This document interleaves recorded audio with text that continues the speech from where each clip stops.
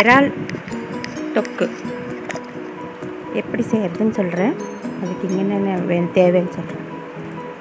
இறால் அரை கிலோ இறால் எடுத்துக்கோங்க. வெங்காயம் ரெண்டு வெங்காயம், 2 தக்காளி, மிளகாத்தூள் 1 ஸ்பூன்,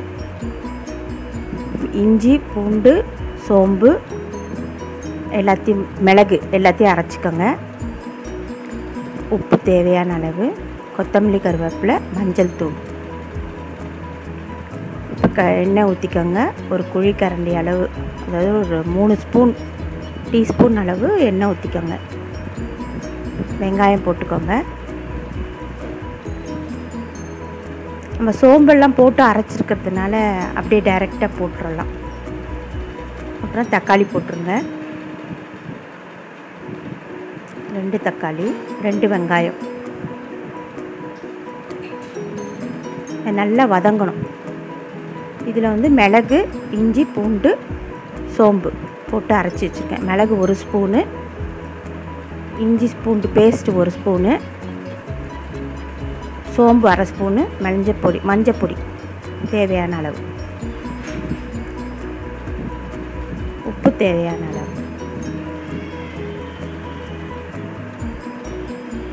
எல்லாத்தையும் நல்லா போட்டு வதக்கிக்கோங்க. பச்சை வாசனை போகிற அளவுக்கு. மிளகாத்தூள் 2 ஸ்பூன் போட்டிருப்பேன் நான். காரத்துக்கு ஏற்ற மாதிரி நீங்கள் போட்டுக்கோங்க.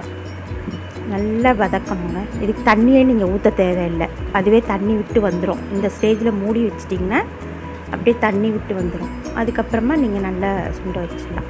இப்போ இறால் போட்டதுக்கப்புறம் தான் உங்களுக்கு தண்ணி விட்டு வரும்.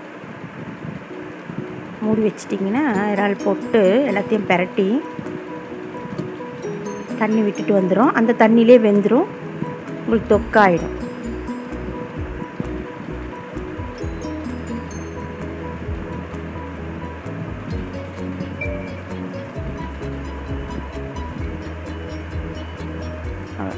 இறால் தொக்கு ஆயிடுச்சு.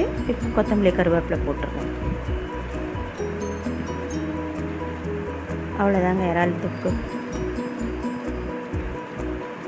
இந்த வீடியோ உங்களுக்கு பிடிச்சிருந்ததுன்னா சப்ஸ்கிரைப் பண்ணுங்கள். கூடவே வர பெல் பட்டனை கிளிக் பண்ணுங்கள். ஷேர் பண்ணுங்கள், லைக் பண்ணுங்கள், கமெண்ட் பண்ணுங்கள். இறால் தொக்கு ரெடி. தேங்க்யூ.